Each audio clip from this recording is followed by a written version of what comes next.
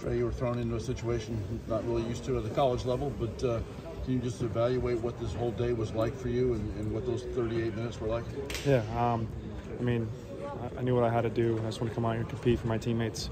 We were trying to get the win. We fell short, but I thought we competed at a high level. I'm proud of the guys for competing, but we're on to the next one, and we got to watch the film and learn from it and take everything in, but move on to Michigan State. We got to be ready for them.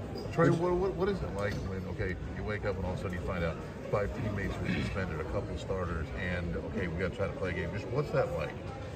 I mean, it's unexpected, but you gotta adjust and find ways to try to win the game. And I thought we did a good job of that, of adjusting. And guys were, like I said, we're competing all night, and like I said, just adjusting to the change in rotation. So. Did you talk to the guys that were suspended, or did you let them know how you felt about it? No, I mean, I don't really want to talk about that. It's not my role to talk about that. You can talk to coach about that, but I'm not going to address that. Just as far as getting ready for the position itself, what did you have to take on? Basically, what did you have to sort of learn how to do in the course of today? I mean, did you have to figure out play calls? I mean, what all goes into getting ready to play point guard when you have them? I mean, we stuck to our game plan, and coaches trusted me. I try to go out there and make plays, but I think just playing hard, that's the main thing, is just go out there and compete. And I thought we did a good job of that. And we had a game plan, we stuck to it, and we fell short. So. Trey, you ever gotten 2 flagrant fouls before? I mean, it was kind of weird. No, I haven't.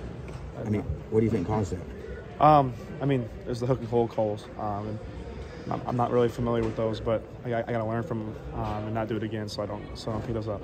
How that drought from the 18-minute to the 13-minute mark, where they went on a 13-row, what was misfiring for you guys, or what do you think went into some of the offensive execution at that point where you guys could? Yeah, I mean, it's a tough spurt right there, and we got to find ways to get the ball inside to trace and race. I thought we weren't doing a good job of that for a period of time, and we got to do a better job of that, of getting the ball inside to them. Like I said, just keep feeding them. I think that's one thing we need to do better. Okay, last question. Anything? Trey, how important? Well, you got off to a great start.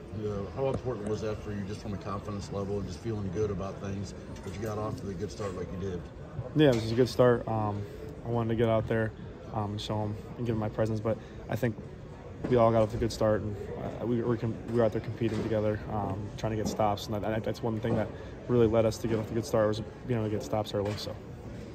All right. Thanks.